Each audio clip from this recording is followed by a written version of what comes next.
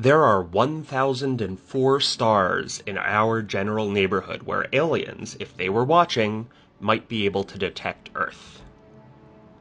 Scientists on Earth detect planets orbiting alien stars when they see those planets move between the star and a telescope. The planet is usually too small to see directly, but as it crosses in front of the star, the light from that star dims and changes from the shadow of the planet.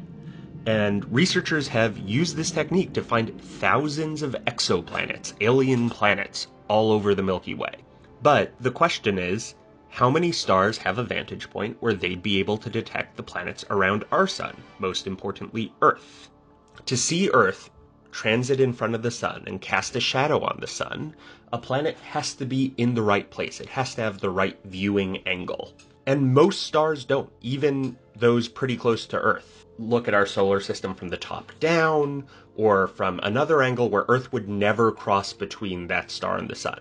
However, many stars do have an angle to see Earth. About 1,004 would see Earth transit the sun at least a little, and about half that many, within 326 light years, which is pretty much our solar neighborhood, would actually get 10 hours of observation time every time Earth passed between them and the sun. This is a big deal because if there are any aliens out there looking that might be interested in communicating with us, they would need to be able to tell that we're here. And the most exciting piece of news is they might actually be able to tell that there's life on our planet.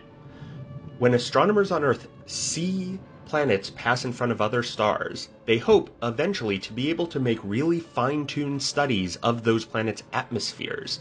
Right now, the James Webb Space Telescope, the telescope that will probably be best at this, hasn't yet been launched, but when it does, they expect to be able to detect oxygen in the atmosphere and methane and other biosignatures in the atmosphere of any planet that's hosting life.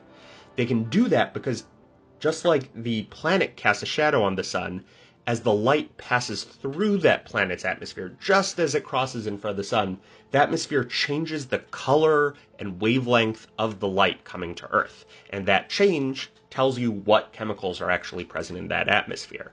On most of these stars, if aliens were there looking, they should be able to detect the oxygen and methane in our own atmosphere, and maybe guess from that there's life on Earth. So far, we have no idea if any of those planets have advanced civilizations that would be able to detect that life. Depending on how you think about it, the odds might be long or short, but the authors of this new paper wrote that efforts to find aliens should focus on planets in this region because those are the planets most likely to be trying to find our own lives.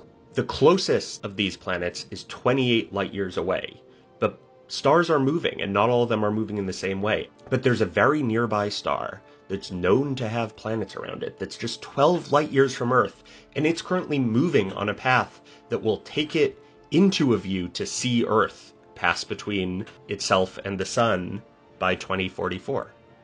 And that, who knows, maybe there's something they're watching.